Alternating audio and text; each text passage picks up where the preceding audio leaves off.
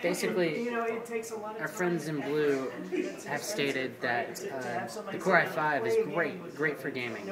It's perfect for gaming. So you can see that we're getting about 6, maybe 7 frames a second while running around in this game. It's just not very playable. And now I'm going to show you the Zacate 18-watt processor, or 18-watt APU from AMD running around. Can you send me files?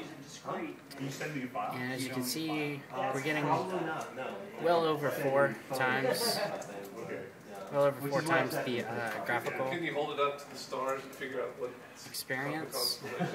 Have you seen that out? Yeah.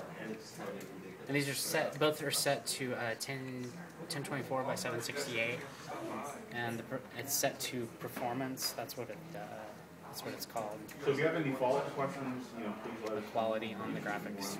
So the CPU is here. Yes. Oh, CPU, GPU. It's a Right. APU. Yes. Right.